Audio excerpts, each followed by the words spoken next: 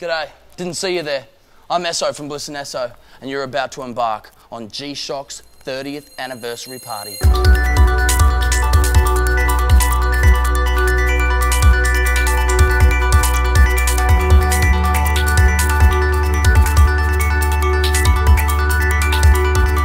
All right, check it out. So the first G-Shock I got was one of those classic diving yellow and black watches, like the full 200-meter ones.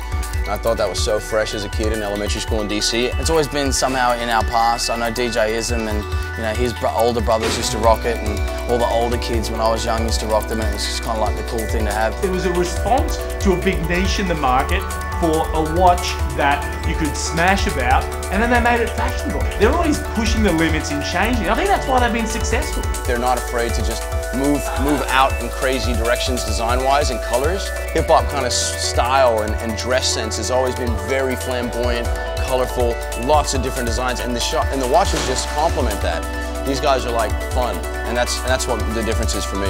Where G-Shock's heading, and the reason that it's cementing a good future for itself, is because it's collaborating with relevant people. It's collaborating with the right type of people, which is why tonight we're announcing that we're collaborating with Bliss and Esso. They're innovators, and we consider our brand to be innovators as well. In the US, they've partnered up with Eminem. In the UK, it's Coldplay. It's with the right type of people to continue always progressing.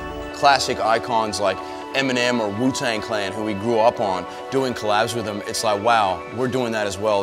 We feel pretty honored. It's a special thing. The whole thing's just been a wonderful joyride for us. I mean, it's not like, this isn't work for us. This is something that we want to do and something we love. So, yeah, we're glad to be on board.